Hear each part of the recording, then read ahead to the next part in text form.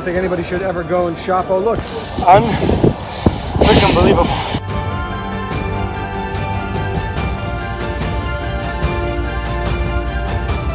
If you don't do a, what's the outcome? Then you don't have the right to take place in the society. We're gonna beat the legend. Here we go.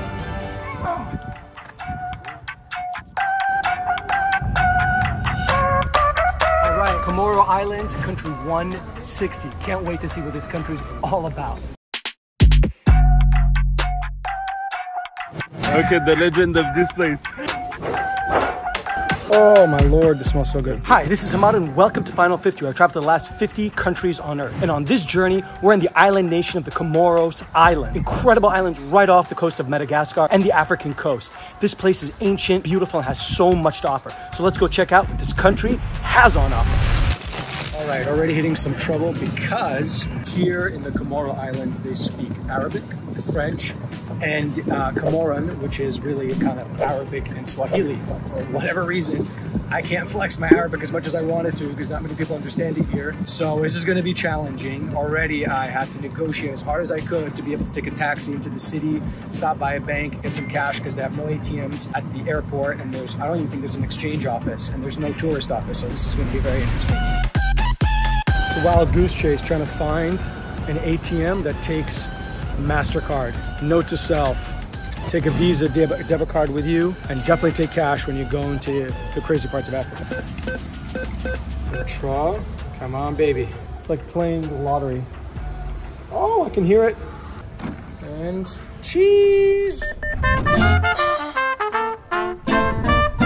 Staying at the Ritage Hotel. Turns out it's owned by Qataris. So I'm trying to figure out how I can get a car to take me to the north to see some really beautiful beaches, a lake that they say is jinxed, and see some other sites up in the north and then come back down. Or I head up into the mountain, which is meant to be an awesome cauldron up there, and do a hike, but that's gonna take like 6 hours. So I'm just gonna go on a walk, see what the town's about, and then head back to the hotel, and then just try to troubleshoot and figure out what I'm gonna do tomorrow.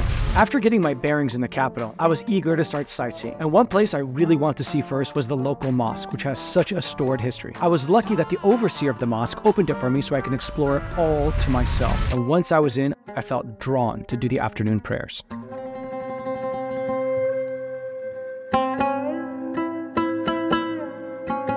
So the Comoros Islands are predominantly Muslim, Sunni Islam, and they've been this way for over 1,000 years. In fact, people from these islands went to Mecca to try to meet with the Prophet, peace be upon him. And the country since then has been predominantly Muslim, mostly from the traders that were coming here, the merchants that would stop by these islands. And those exact merchants, who are mostly Arab, called these islands the Juzur al-Qamar, which basically means the Moon Islands, right? And that Qamar became Comor and the Comoro Islands, and has had so many different cultures: Arabs, Portuguese, French, Indian, Malagese, and obviously African, coming here and calling this the Comoro Islands their home. It really is absolutely fascinating. Since it was the weekend, the locals were enjoying the day off by playing games, some native to the island,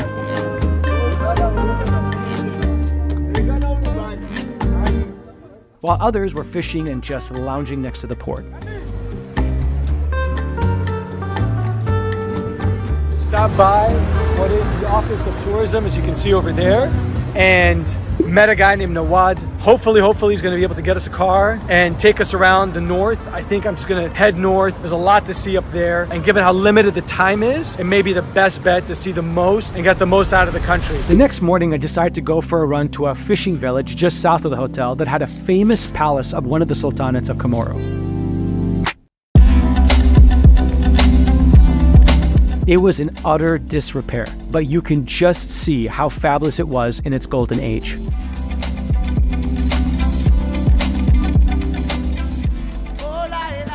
All right, I'm here with Nawad. Nice to meet you guys.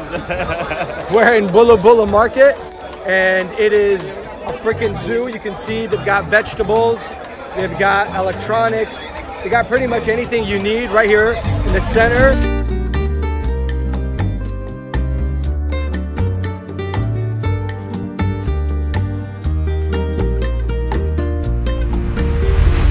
Chewing tobacco. Tobacco. This place must be ancient. Bula Bula Market in Moroni, in the capital. Morone. I don't think anybody should ever go and shop. Oh, look, we got spices. What do we got? Awad, what This is curcuma. Cloves, what they're famous for. Black peppers. We continued north, passing little villages and heading towards one of the more pristine, undeveloped beaches of the north coast.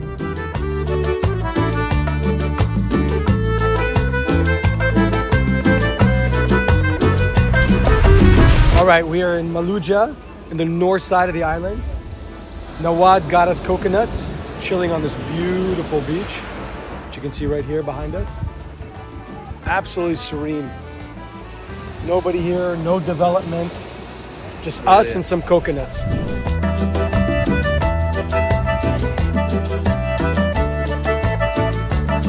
This we're gonna show you is called Lake Sal, which is basically the salt lake, and it is in the north of the main island of Comoros.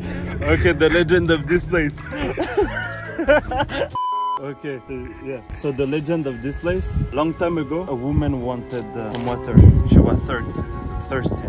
One person woke up to give her water, and when she drank it, she said to this person, when you leave this village, because no one wanted to give me water, when you leave this village, go and don't look back. And when this person looked back, the village disappeared and became this salt lake. We said that in this salt, we don't know the depth of this salt lake. The legend said that if you throw a rock, it will never reach the ground. Right, we're gonna throw a rock and we're gonna beat the legend and you're gonna see it splash. Ready? For some reason, I was super eager to beat the legend, so I threw the rock as far as I could and bam! It hit the water. In retrospect, I think I was taking it way too seriously. The Comoro flying fox, or Livingston bat you're seeing, is among the largest in the world. These megabats, which are endangered, are only found in the Comoro Islands and have a wingspan of over 4 feet. Oh my lord, this smells so good. Vanilla. This one is for cook. Ooh, smells amazing. For cooking? Yeah, for cooking. So this is yalang yalang. It was an export that was brought in by the French around the 1800s. This, as a flower, is then distilled and made into this beautiful fragrance, which is crazy that it is the main base fragrance for Chanel 5. And you can smell a little bit of that. Ah, beautiful. I've got to find this plant. Noah took us to one of his favorite spots on the Big Island, the Doigt de Dragon, or the Dragon's Back. We decided to hike up and see the view from the top.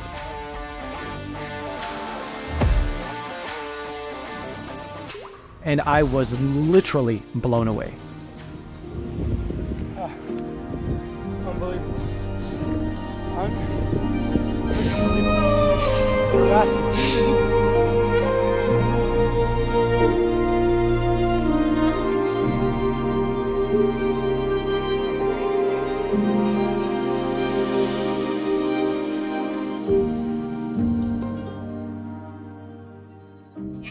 The gatekeeper. Come on, buddy. Out of my way. Chop, chop. I need to get over there. Come on. Oh, now you're squatting. That's not good. So this is called the Dragon's Back. Just take a look. From the head.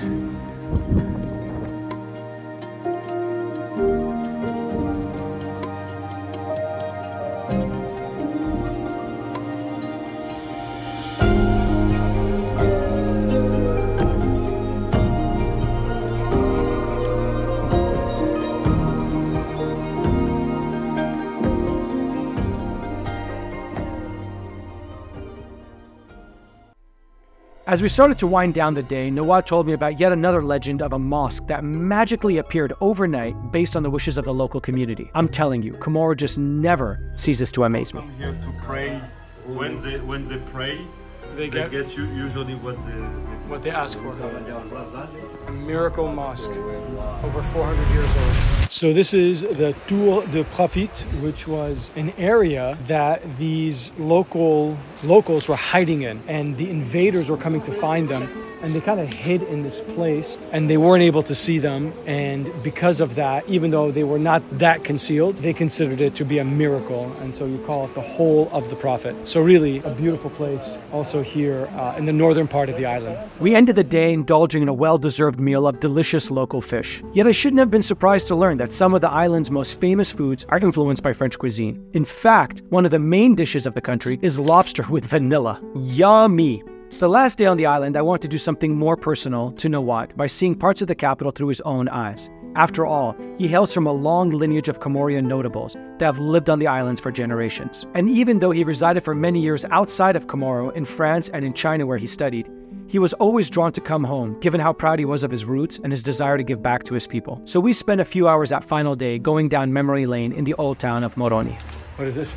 Actually, this is my grandparents' house. Really? Yeah. It became a museum? This place used to be a photo studio. That's where we used to do all the ceremonies, such as the weddings. So tell me a little bit about the weddings. I've heard that the weddings are crazy here in the Comoro Islands, with small weddings and large weddings. Tell me like a little bit more about it. There's two types of wedding. The small wedding, which is pretty religious wedding, and grand mariage, which involve all the city. People build all their life around it. Sometimes it takes even 20 years to get all the money, which can cost around 20 to 100,000 euros. Wow. Yeah. So the ceremony takes a week. And then there's another celebration where the women bring all the gifts to the husband, and we provide them, we offer them as well coffee. Okay. You can see here, this is a small coffee here. So this coffee usually takes, it's cost around 300 to 600 euro. Wow. It's made by hand, and we write Quranic phrases in it. The Grand Mariage, or Anda, is truly a lavish affair and a very significant cultural ceremony that marks social status in a society that is otherwise not particularly wealthy. The second celebration is that, during the Grand Mariage, and you have the third one when you invite all the people together to pray. Yeah, to pray in the, not on the mosque, but on the public space. It's called Majlis. From what I learned, it involves intricate multi-day rituals, traditional dances, and opulent feasts. Yet I was stunned by how critical it was for social mobility and leadership within the community. If you don't do a Grand Mariage, then what's the outcome? Then you don't have the pride, then you don't have the right to take place in the society. Like in front of notables, you know. Crazy. It's good, it's beautiful to live. Actually, it's something that everyone should experience here. And I'm waiting to come back. When this guy gets married, I'll be part of that Grand Mariage. You go crazy on that fourth day. Gazing over the humble capital of Moroni, I could not help but think of how many ships had passed through that port, how many calls to prayer had summoned the local worshippers, how many people from all walks of life walked down those streets for hundreds of years. I admit, I did not know much about these islands before I visited, except that they were oddly enough part of the Arab League. But in just a few days, I truly embraced the history and cultural traditions, the nature and the food of the country, and of course, not surprisingly, the warmth and joy of the people that made me feel like I was one of their own. I know I will return to explore the other sister islands and hopefully experience the Grand Mariage in person. Here in Comoros, what I love the most is I cannot spend a day without laughing or smiling, because people are so genuine, so funny. And actually, typically the Sundays morning, I go to the small forest where I have a field, and I grab fruits to vitalize the new week.